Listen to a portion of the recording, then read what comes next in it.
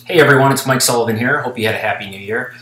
I suppose this video could have been entitled Where Has Sully Been as opposed to Where Has Rob Monster Been. I admit that I have not been blogging on a regular basis over the past couple of years, but I am making an attempt to kind of get back into the swing of things this year. I don't plan to blog daily like I have in the past, but definitely more than I have in the past year or so. But just before the holidays, I had the opportunity to sit down with Rob Monster and kind of catch up on what he's been up to with Epic. I had previously talked to him just a few years prior to that, and a lot has changed since then, so I thought it'd be good to kind of find out what's going on and share that with you. So here's the interview, and I'd love to hear your thoughts.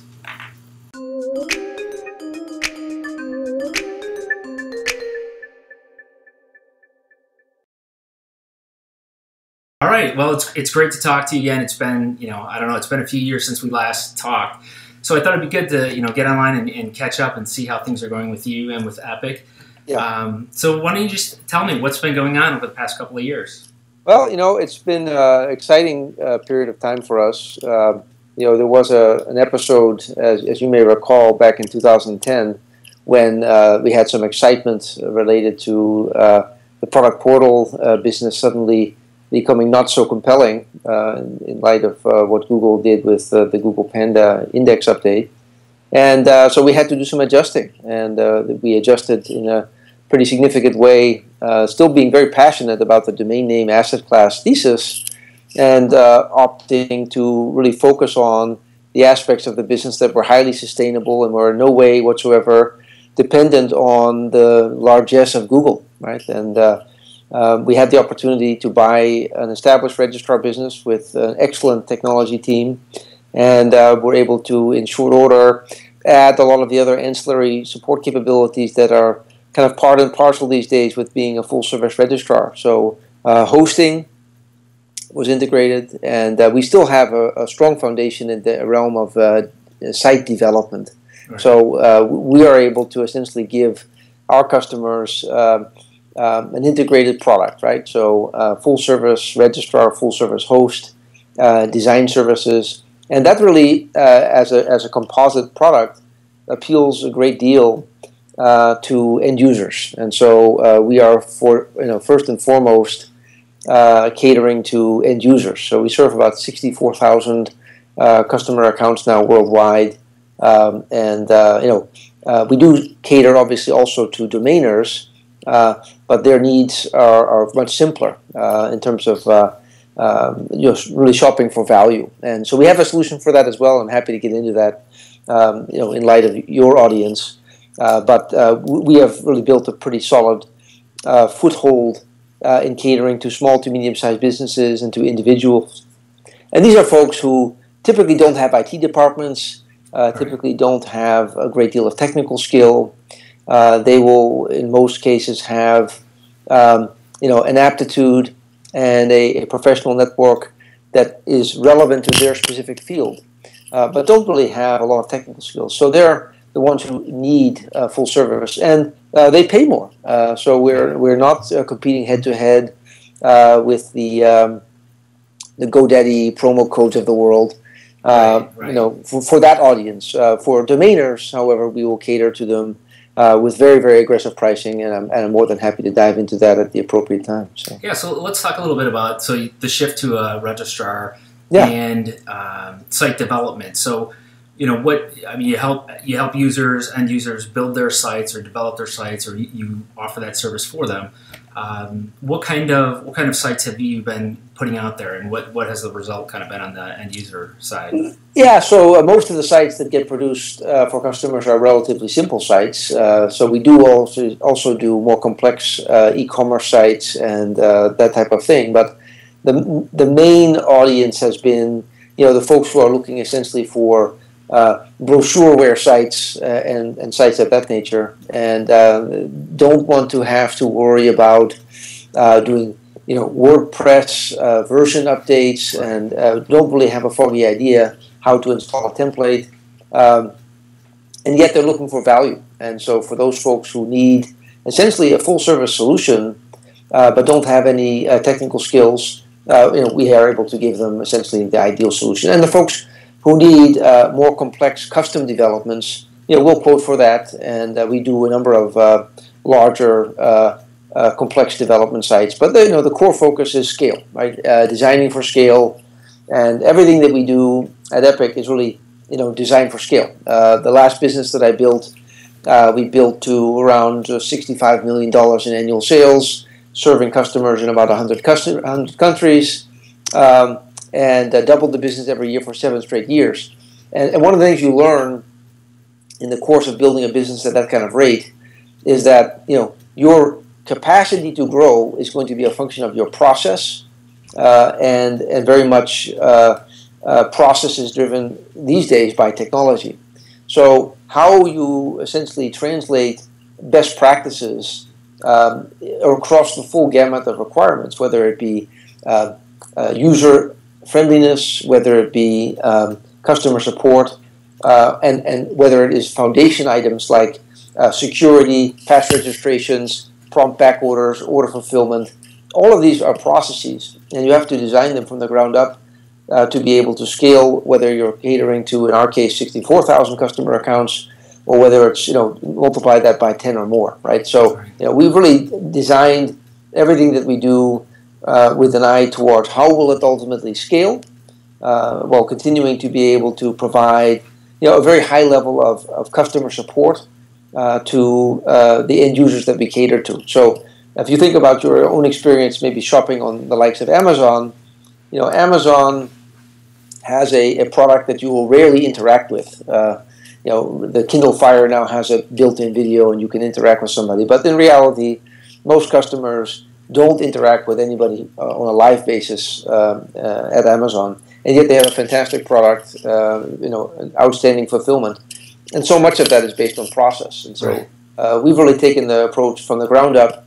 How do we build a better company? A better company catering to the domain name industry that from the ground up is built on values, principles, and processes that align with the type of business that we would want to do business with. Yeah, so let's talk a little bit about the domain investor side. Tell me what services you provide or how you cater to that niche in the market. Yeah, so I think first of all, most professional domainers care about price. And so when you're dealing with hundreds, thousands, and tens of thousands of domains, a dime here, a quarter there adds up quickly. And so for professional domainers who have hundreds of domains or more, we make domains available at cost, which right now for Verisign.com and the ICANN fee is $8.10. So no promo codes, just everyday low price for professional domainers, and any professional domainer can contact us and get that price. The value proposition, however, is superior. So there are a lot of domain providers who will provide domains at or near cost, maybe with the extra hassle of tracking down promo codes and dealing with other overhead associated with the marketing benefit of working at that kind of price point. But for Epic, we view the domain name professional as a channel partner. So the goal is not to make a buck off of the professional domainer, but rather the professional domainer has the inventory. They are the ones who are essentially in a position to bring Epic new clients. So when they sell a domain name, we gain a client. So how else do we help a professional domainer? We also will add the ability to sell or lease domains commission-free in the Epic Marketplace. So one of the novel things that we offer is that we have developed really an outstanding marketplace product and probably the most well-integrated leasing solution currently available on the market. So for customers who are looking for a really tightly integrated solution for domain name management that ties into selling and leasing domain names, we've got a great product. And so there are folks who are using our platform that are able to manage the domain name across the full life cycle, whether it is from registration or from back orders, where we also are a significant player, all the way through sale or lease of domain names. And so we have actually, I think, done probably one of the more comprehensive, more end-to-end, seamless integrations for the entire life cycle of acquiring, developing, and then selling or leasing a domain name on the back end. And all of the recurring billing and chasing down of customers, as well as the post-sale or post-lease customer support, we handle all of that. So from a domainer's perspective, let me contrast for you the difference between working with Epic and working with pretty much most other folks. And not to pick on Sado because they're nice guys, but let's just contrast those two. Sure. So if you have a domain name and you sell through Sado, then you'll typically have a process where you're registering a domain name, and then you have to manually add the domain name to the Sado marketplace. Not the big deal, but it's the extra step. Right. Now you sell a domain name. You get a notification that your domain name is sold. You log in. You go through several iterations through their transfer center, where you manage the domain process through escrow. And then somewhere along the line, a few days after escrow closes, you'll get funds deposited into your bank account or your PayPal net of a commission. Now contrast that with Epic. With Epic, you acquire your domain name. You are a registrar, of course. You list your domain instantly in the marketplace. A customer comes to your landing page where your domain is listed for sale or for lease. Proceeds from the sale or lease are deposited instantly into your account, which you can cash out commission-free, and you're done. There was no multi-day escrow delay process. There was no commission charged on your account, and you have essentially proceeds commission-free and tax-free. So, from our perspective, that's a more elegant process. And a few years ago, I certainly endorsed to Sado the idea that they should consider becoming an accredited registrar themselves. They didn't pursue that idea, so we went ahead and solved that problem by becoming both a market maker for domain names and also a full-service accredited registrar, and essentially baking that whole process in from the ground up to be a seamless user experience. And how many domains or domainers are you working with today on the aftermarket piece, on those aftermarket sales? On the order of hundreds, but not thousands. These are essentially folks who are early adopters, and the folks who are using it are having a great experience using those domains and managing their domains through the Epic marketplace. I had an email from a client who used the marketplace for the first time on the weekend. He had added a link from actually the parking page. We provide managed parking, right? So if you are a domainer and you have various parking relationships, you can actually use our parking management service, again, commission-free.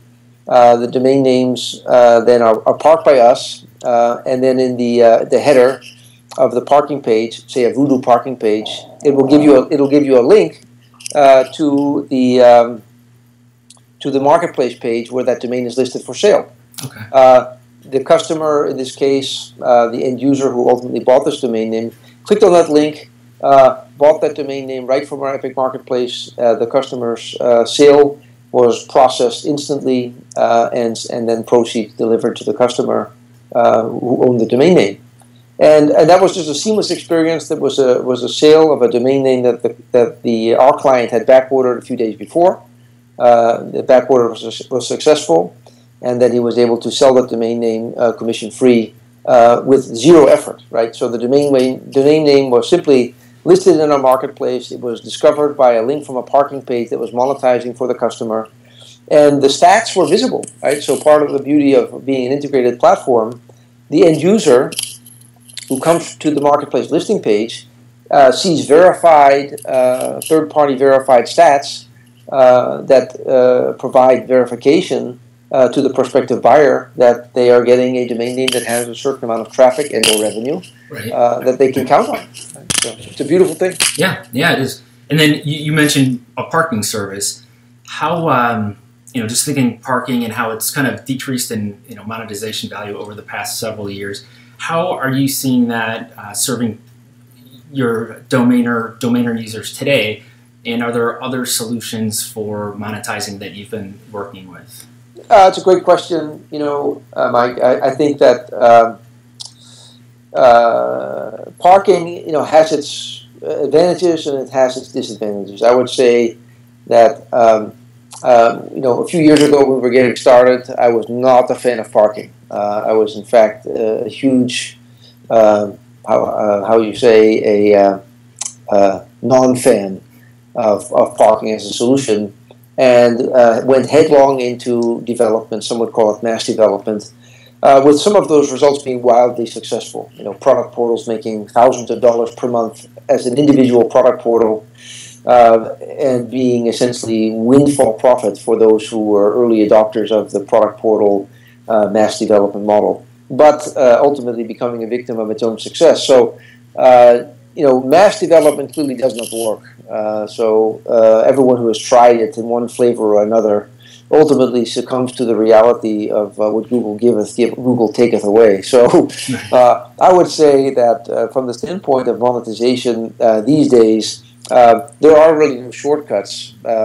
You either develop a domain name properly and create a value proposition that is compelling to a user who will both come to it and then refer others, creating some element of virality, if you will. Or you park, right, and then look to sell the domain name. And the implications are significant for domainers because, if mass development doesn't work and there's no free lunch from Google, some of the, what Rick Schwartz would characterize as pigeon poop blog, pigeon poop would no longer be as attractive. Right. Hyphenated names, of which I was a big fan, and lesser TLDs, like the .NETs of the world, those names are much harder to sell to an end user. They do sell, but they're harder to sell. And so those names are kind of predicated on some type of development, right? You can definitely create value with a hyphenated COM or a .NET name if you're willing to do the work. But most domainers are not willing to do the work. So it's one of these things where you either sell that domain name to an end user, within the first year of registration, or very likely you'll be maintaining that domain name for many years to come with not a great return on investment prospect. So I would say that these days the emphasis should be not so much on mass development, but doing good development more efficiently. And so that's where we have put our emphasis from a platform and tools standpoint, is creating a toolbox of technology solutions that make it relatively easy to build a domain name into a functioning website, to maintain that website, to have integrated stats, and to provide those integrated stats to the benefit of a prospective end user or buyer of that fully developed domain plus website, if and when the developer of that domain is ready to sell it. And the implication to the prospective buyer of that developed site, whether they're buying or leasing to own, is that they have the benefit of, number one, continuity. So when they buy that developed site, all of the components required to operate that site are going to be delivered in an integrated manner without any uncertainty as to whether or not the site that they're going to buy is going to operate as intended. Contrast that with the experience of buying a website on, say, Flippa or eBay, where there's no assurance that post-purchase that all of the components required to operate that site are going to be A, available to you, and B, maintainable by you. So to the prospective buyer of a developed site, we provide both the verification that what you see is operating on the site today will be operating on the site tomorrow post-purchase, and by the same token, once it's purchased, the end user who is buying this developed site has the certainty that there's someone available to maintain it and debug it in the event that they struggle with the transition from prior owner to new owner. So I think there's a big difference, and by focusing our development initiatives around catering to end users, we ultimately benefit domainers. Right, I see that. Okay. And then a couple other things I wanted to touch on before I let you go. One is you talked about leasing a little bit, and leasing has been a big discussion topic over the past several months. What observations do you have in that area? What have you seen from your experience in leasing? Yeah, so leasing is big, and there are no published stats out there as to who's the biggest player in domain name leasing, but I mean we're clearly a player. We more or less invented the category not from the standpoint of the financial aspects. I think that there have been prior attempts going back some years for domain name leasing. LeaseThis was one that attempted it, and there have been others before that. But the leasing challenge that nobody else prior had really solved, and for which we have filed a patent, is solving the issue of how do you protect the interest of both the registrant, who owns the name, and the end user who is using the name. The typical process that is in place for most leasing arrangements prior to what Epic developed was that you essentially were in a blind faith relationship between the registrant and the lessee. The lessee would contact the registrant and say, hey, change the name servers to XYZ, and then a day or so later, whatever, that DNS update would be made, right? Or if host records had to be edited. And so from the perspective of the lessee, they are really dependent now on someone whose core business is not maintaining domain names for the benefit of an end user. That registrant's core business is flipping domain names, and that creates a problem. So we solved that by essentially, as a registrar, providing essentially a managed escrow platform that governs the operation of the domain name during the leasing period. So all the rebilling, all the remindering, all of the customer support related to using the domain during the life cycle of the lease is all managed by Epic. And so from the standpoint of the registrant, that registrant is able to essentially lease a domain name for some nominal fee, between $10 and $5,000. We've seen significant range on that per month, and then allow the lessor to be able to, or the lessee rather, to be able to lease that domain name as far into the future as they would like, typically maxed out to 5 years, right? So as long as the lease is active, the lessee of the domain name has full use of the domain name from their Epic control panel. The only thing they cannot do is see the auth code or change the whois. But beyond that, they have full use of the domain name. And then at the point of time of their choosing, if there's a buy option on that domain name, the lessee can trigger that option, and then they can be assured that the moment they trigger that option, the domain name is going to be delivered to their account, right? And so all of that is working very, very well. And so we are big fans of the leasing model. I think in this age, where small to medium-sized businesses have limited access to low-cost capital, many of them are looking to find ways to stretch out their startup dollars. And so they will lease a domain name for tens or hundreds of dollars per month, and then buy the domain name when their capitalization situation improves, or when they've validated that their economic model is actually going to pan out. And so the leasing platform is perfect for this, and I think that whenever a domainer encounters resistance to a price point for selling a domain name, their reflex position should be, well, what about leasing? And if they need a solution for lease management, Epic has a commission-free leasing solution that is ready to go. All right. Good to hear. Yeah. And then the last thing I wanted to talk about at the beginning of our conversation, you mentioned how a shift in Google really changed your entire business model. So I wanted to ask, how difficult was that to adjust to one change in the environment really causing you to relook at your entire business and make a change there? What advice do you have around that? Well, I think actually it's even bigger than that, even bigger than business models. I think that we have to step back. It is Christmas time, and of course during the time of Christmas we celebrate the birth of Jesus Christ. And, Jesus is Lord. And I think that sometimes we, as business people, lose sight of ultimately who's in control. And I made a comment about Google giveth and Google taketh away. Well, it's bigger than that. Ultimately, God resists the proud and gives grace to the humble. So I think that we as business people should never lose sight of the big picture, which is that we ourselves in our flesh are not always in control.